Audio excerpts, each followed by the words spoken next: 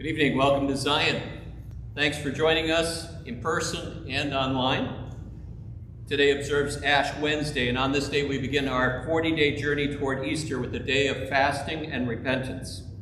Marking our foreheads with dust, we acknowledge that we die and return to the earth, and at the same time the dust traces the life-giving cross indelibly marked on our foreheads at baptism. A link to our worship bulletin is online on the web page, and now I ask those present, please stand as you're able as we begin our worship with the prayer of the day.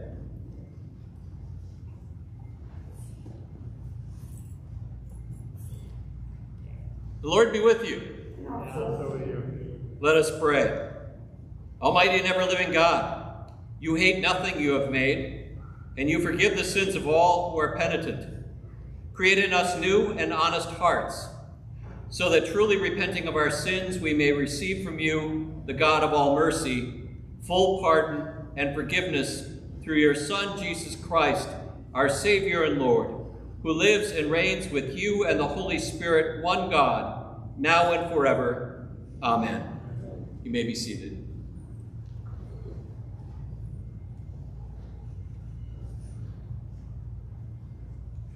A reading from Joel.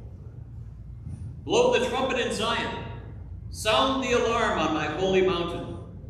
Let all the inhabitants of the land tremble, for the day of the Lord is coming. It is near, a day of darkness and gloom, a day of clouds and thick darkness. Like blackness spread upon the mountains, a great and powerful army comes. Their like has never been from of old, nor will be again after them in ages to come. Yet even now, says the Lord, return to me with all your heart, with fasting, with weeping, and with mourning. Rend your hearts and not your clothing. Return to the Lord your God, for he is gracious and merciful, slow to anger, and abounding in steadfast love, and relents from punishing. Who knows whether he will not turn and relent and leave a blessing behind him, a grain offering and a drink offering for the Lord your God. Blow the trumpet in Zion. Sanctify a fast. Call a solemn assembly. Gather the people. Sanctify the congregation. Assemble the aged. Gather the children, even infants at the breast. Let the bridegroom leave his room and the bride her canopy. Between the vestibule and the altar, let the priests, the ministers of the Lord, weep. Let them say, spare your people, O Lord, and do not make your heritage a mockery, a byword among the nations. Why should it be said among the peoples, where is their God? The word of the Lord. Thanks be to God.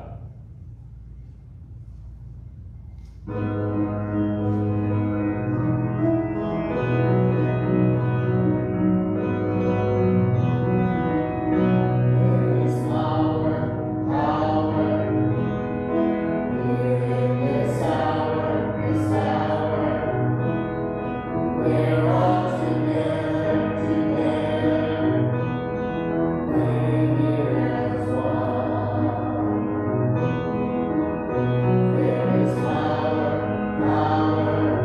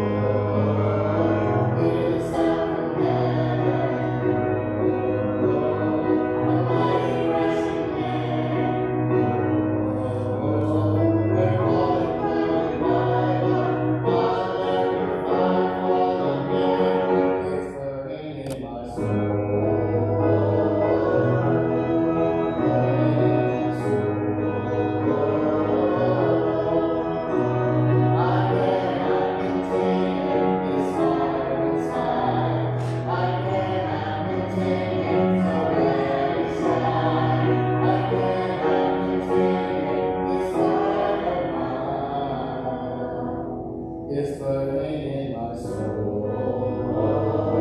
He is come from heaven, a mighty risen man. Calling for revival, God let the fire fall again. It's burning in my soul. Burning in my soul.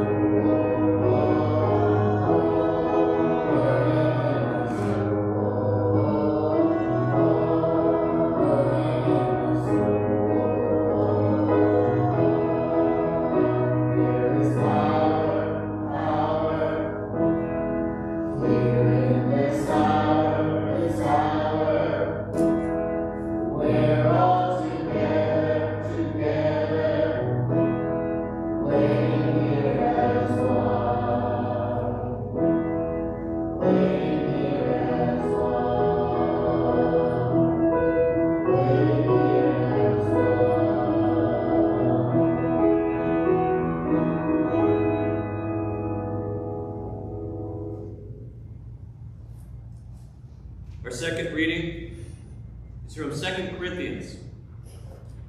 We entreat you on behalf of Christ, be reconciled to God.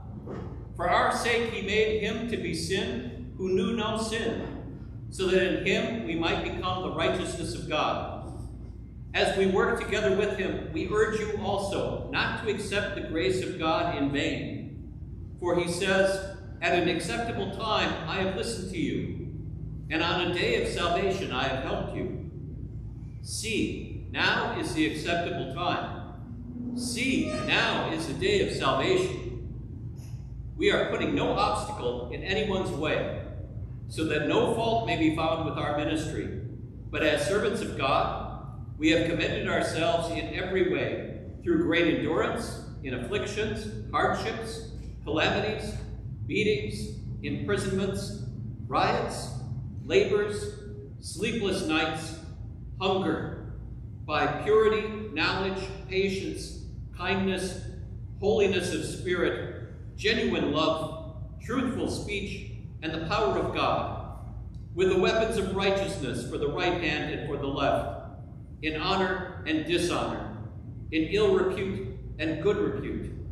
We are treated as impostors and yet are true, as unknown and yet are well known, as dying, and see, we are alive, as punished, and yet not killed, as sorrowful, yet always rejoicing, as pure, poor, yet making many rich, as having nothing, and yet possessing everything. The word of the Lord. Thanks be to God. Let us stand for the gospel acclamation.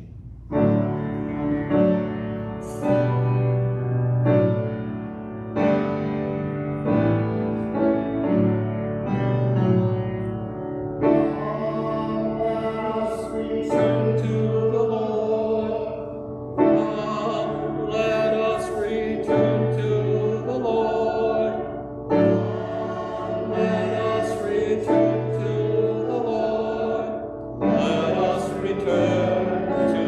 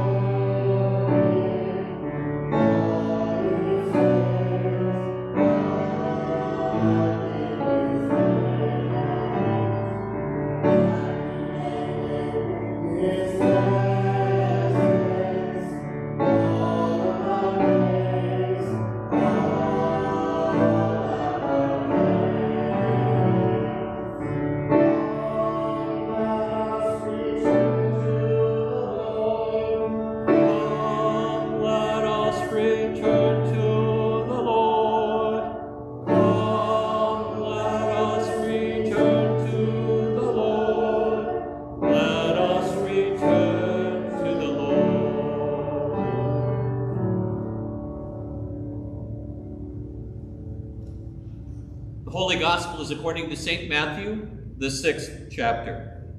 Glory to you, O Lord. Jesus said to the disciples, "Beware of practicing your piety before others in order to be seen by them, for then you have no reward from your Father in heaven. So whenever you give alms, do not sound a trumpet before you, as the hypocrites do in the synagogues and in the streets, so that they may be praised by others. Truly I tell you, they have received their reward. But when you give alms, do not let your left hand know what your right hand is doing, so that your alms may be done in secret, and your Father who sees in secret will reward you. And whenever you pray, do not be like the hypocrites, for they love to stand and pray in the synagogues and at the street corners, so that they may be seen by others. Truly I tell you, they have received their reward. But whenever you pray, go into your room and shut the door, and pray to your Father who is in secret, and your Father who sees in secret will reward you. And whenever you fast, do not look dismal like the hypocrites, for they disfigure their faces so as to show others that they are fasting. Truly I tell you, they have received their reward.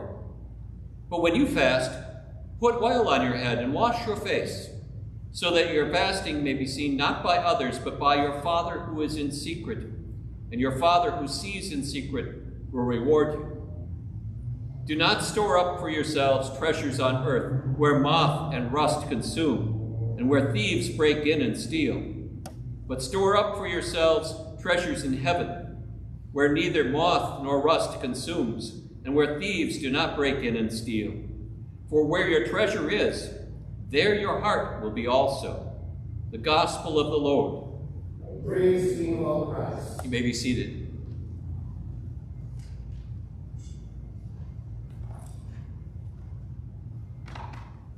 Let us pray. O Lord, open my lips, and my mouth shall proclaim your praise. May your word be my word, and may the thoughts and meditation of our minds and hearts be pleasing in your sight, O Lord, for you are our strength and our Redeemer. Amen. Remember that you are dust, and to dust you shall return. We will hear it spoken again and again. In fact, I have already been saying it as people have driven up in cars to receive their ashes. Said to each person, as a cross of ashes is made on the forehead of women, men, children, young and old, and in between, a reminder of our earthly mortality. Most of us these days don't need reminders of our mortality. We've seen the news. So many people who have died from this pandemic. Refrigerated semi-trailers to hold the bodies. Funeral homes backlogged in some parts of the country. The recent anniversary of the shooting at Marjorie Stoneman Douglas in nearby Parkland. The events still haunting so many lives. Others, our neighbors, where we live, those where we work, those where we worship, their lives ended by various causes: old age, shootings, disease, careless and reckless and distracted driving. Some deaths closer to home. Family members, friends, their presence among us sorely missed. And on a much less significant part, I know that when I look in a mirror that I am mortal. If that doesn't work, the stiffened muscles, the aches and pains, the hair growing where it's never grown before reminds me that I'm getting older and getting closer. No, we don't need reminders of death. And yet somehow we often do need reminders that life is fragile, that it's precious. Those people and those things that we may take for granted as if they are going to be there always. As I burned poems from last year that had been fashioned into crosses that weren't given out because of COVID, weren't distributed as they were intended to, I watched them consumed by flame, transformed from palm fronds to ash. Ashes that had been waved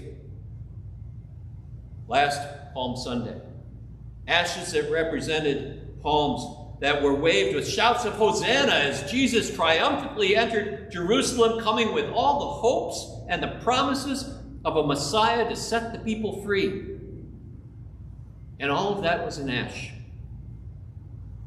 Some of our hopes, our promises, our dreams can become losses, never realized or ending before we are ready to accept it. There's an old song by the band Kansas that is sort of an update of chapter 1 of the book of Ecclesiastes. They sang, "I close my eyes, only for a moment, and the moment's gone. All my dreams pass by before my eyes, a curiosity, dust in the wind. All they are is dust in the wind." Same old song, just a drop of water in an endless sea. All we do crumbles to the ground, though we refuse to see. Dust in the wind. All we are is dust in the wind. Earth to earth, ashes to ashes, dust to dust. You and I are commended to Almighty God, a sheep of our Lord's fold, a sinner of his own redeeming, a flock that we become a part of in our baptism. And as pointed out by others, the cross that is made with ash on our foreheads, that cross was a device meant to torture and kill, not to save, far from it. And yet once Christ has died upon it and 3 days later has been raised, that empty cross means that after dying, there is rising. In fact, I told a young boy today when he received the ashes, when he asked, "What does this mean?" I told him, the ash means death, the cross means death is not the final word. The final word is new life. That empty cross means after dying to our old selves, there is new life. And so we die each day, alone, but with Christ. And we are raised up from that death, from what is past, to a new life in Christ. And so, yes, remember, you are dust, and to dust you shall return. But what about in the meantime? As we are living in the already and not yet of our Christian faith. Jesus doesn't tell us not to practice piety. The Greek word that's used there means acts of mercy. He doesn't say don't do acts of mercy. I can't help thinking and linking the word piety with being pious, which has become a dirty word. To be called pious now is tainted, meaning someone who is hypocritically religious. That's thanks to hypocrites both past and present.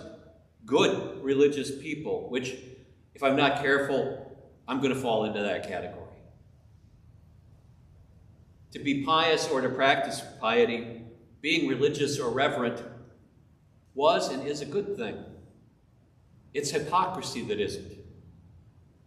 And Jesus warns about being reverent or giving alms or praying or fasting, not in obedience to God, but in recognition of others as the problem. That puts an obstacle in the way of others in following Christ. And so that's why we need to be authentic when we do these things. When others recognize what we do and express gratitude, that's not a bad thing either. In fact, our doing something publicly might inspire someone else to serve God and others. It's when we do it for the recognition, that's when it's a slap in the face of God.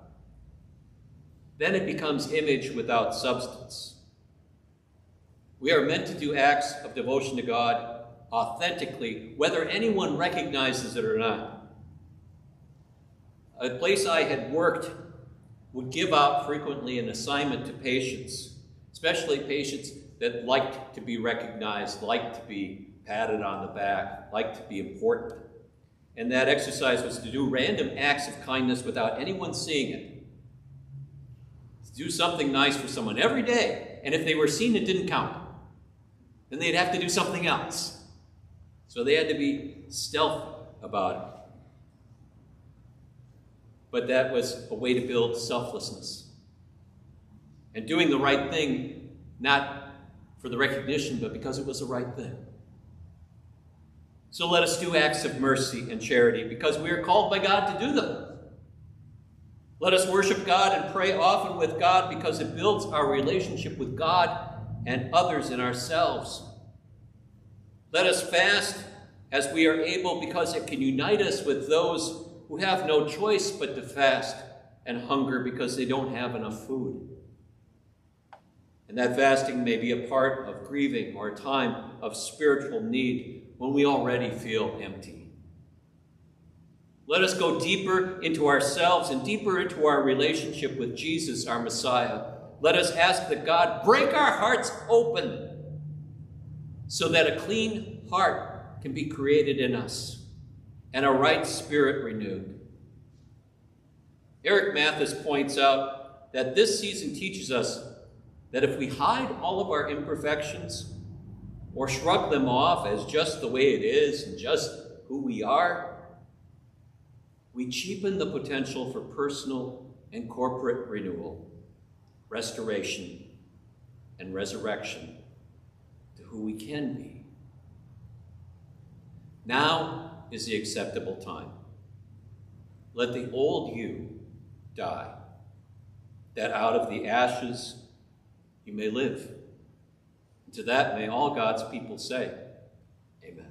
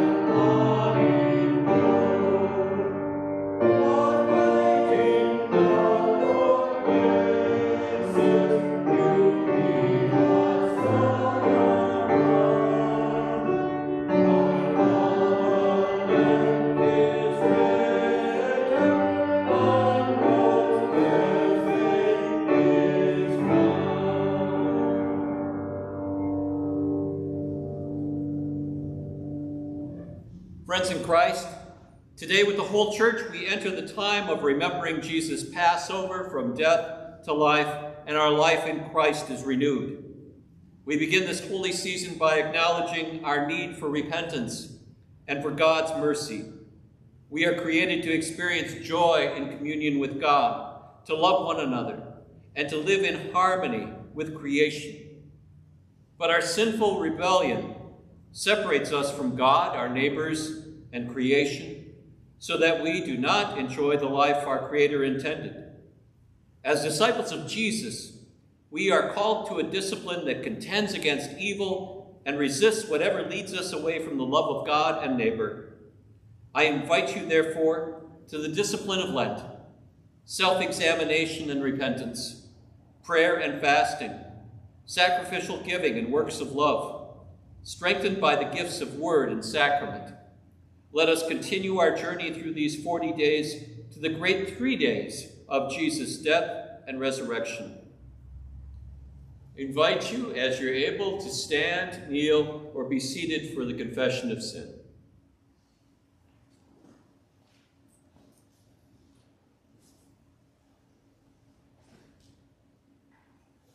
Let us confess our sin in the presence of God and of one another. Most holy and merciful God, we confess to you and to one another, and before the whole company of heaven, that we have sinned by our fault, by our own fault, by our own most grievous fault, in thought, word, and deed, by what we have done, and by what we have left undone. We have not loved you with our whole heart and mind and strength. We have not loved our neighbors as ourselves. We have not forgiven others as we have been forgiven. Have mercy on us, O God. We have shut our ears to your call to serve as Christ served us. We have not been true to the mind of Christ. We have grieved your Holy Spirit. Have mercy on us, O God. Our past unfaithfulness, the pride, envy, hypocrisy, and apathy that have infected our lives, we confess to you. Have mercy on us, O God. Our self-indulgent appetites and ways, and our exploitation of other people, we confess to you. Have mercy on us, O God. Our negligence in prayer and worship, and our failure to share the faith that is in us, we confess to you. Have mercy on us, O God. Our neglect of human need and suffering, and our indifference to injustice and cruelty, we confess to you. Have mercy on us, O God. Our false judgments, our uncharitable thoughts toward our neighbors, and our prejudice and contempt toward those who differ from us, we confess to you. Have mercy on us, O God. Our waste and pollution of your creation, and our lack of concern for those who come after us, we confess to you. Have mercy on us, O God. Restore us, O God, and let your anger depart from us. Hear us, O God, for your mercy is great.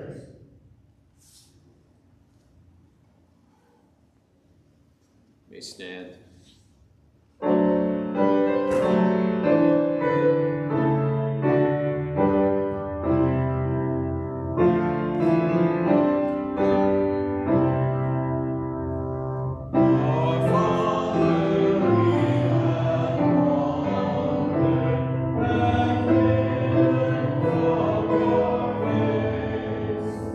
In fullness and strong.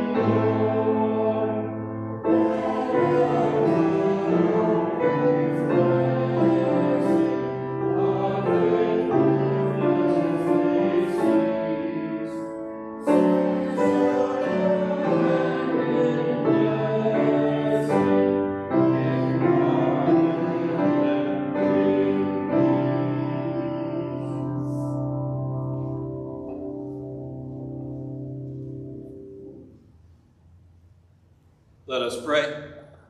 Almighty God, you have created us out of the dust of the earth. May these ashes be a sign of our mortality and penitence, reminding us that only by the cross of our Lord Jesus Christ are we given eternal life. Through the same Jesus Christ, our Savior and Lord. Amen. You may be seated. All who wish to receive ashes upon their forehead are now invited to come forward.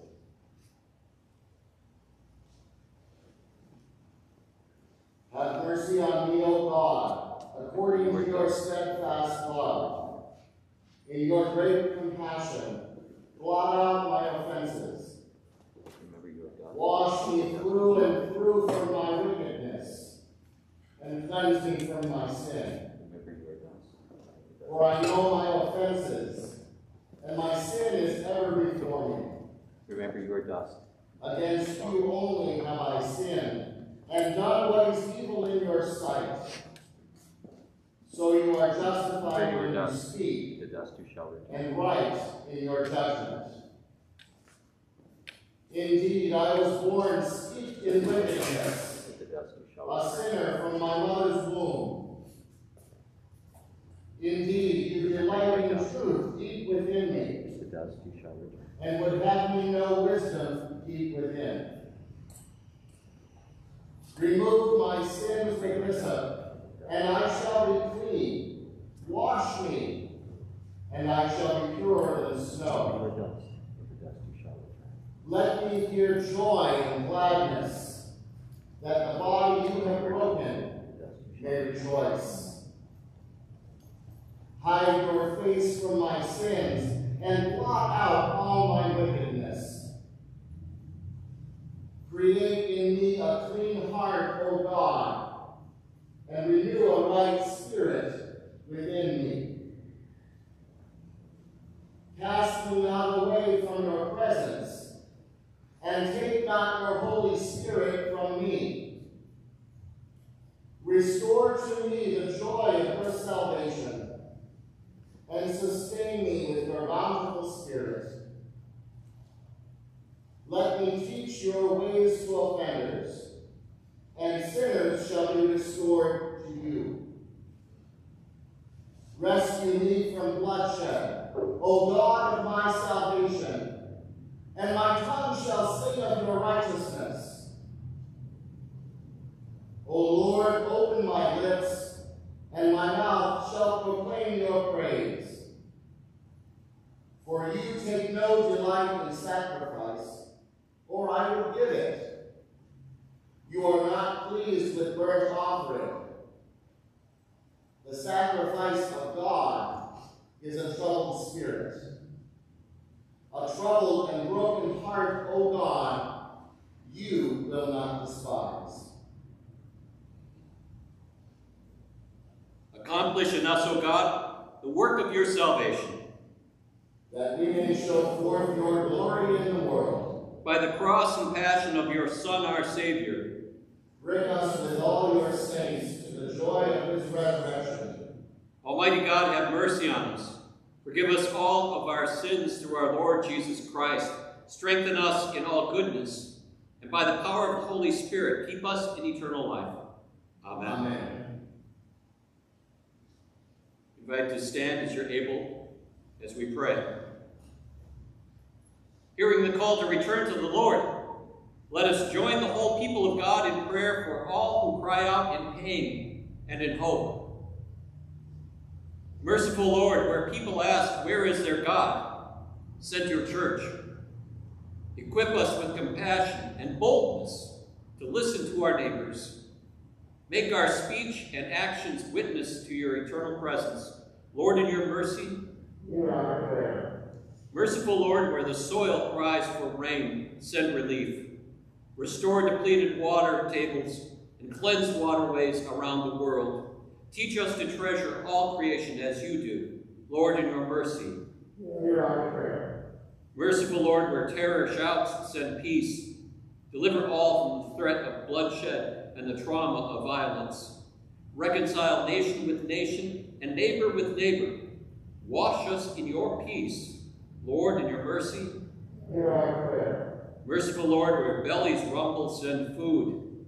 Bless Lutheran World Relief and all who work to ensure no one goes to bed hungry. Provide for all who suffer in body, mind, or spirit, including those we name in our hearts.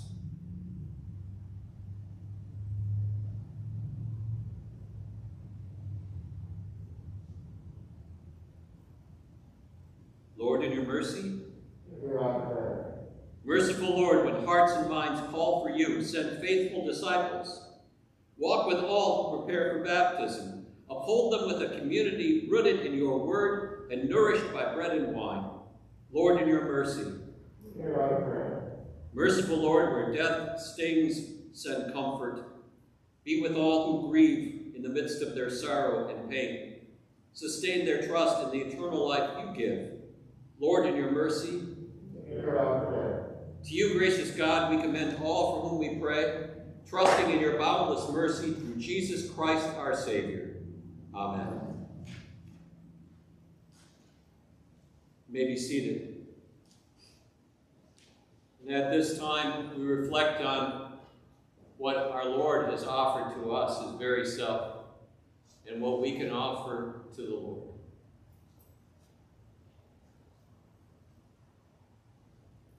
Let us pray.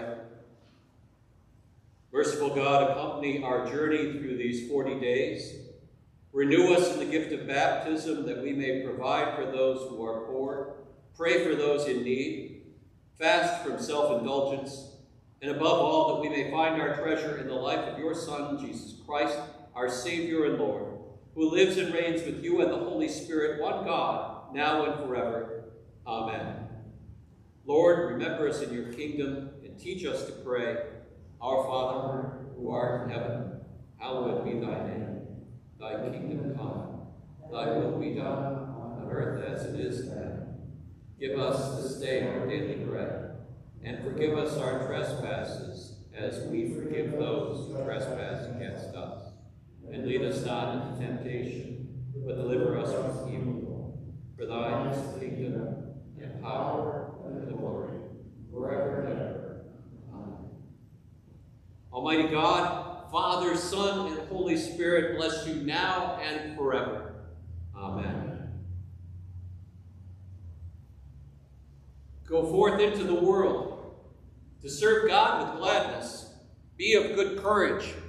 Hold fast to that which is good. Render to no one evil for evil. Strengthen the faint-hearted. Support the weak. Help the afflicted. Honor all people. Love and serve God, rejoicing in the power of the Holy Spirit. Thanks be to God.